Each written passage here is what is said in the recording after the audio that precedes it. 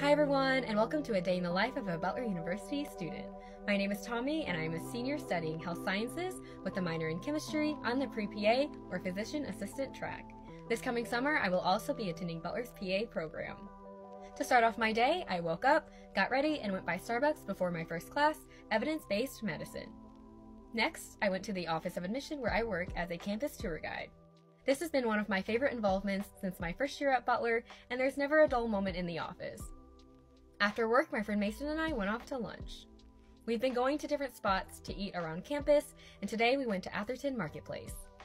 Following lunch, I had 2 classes back-to-back, Global Historical Studies and Gerontology.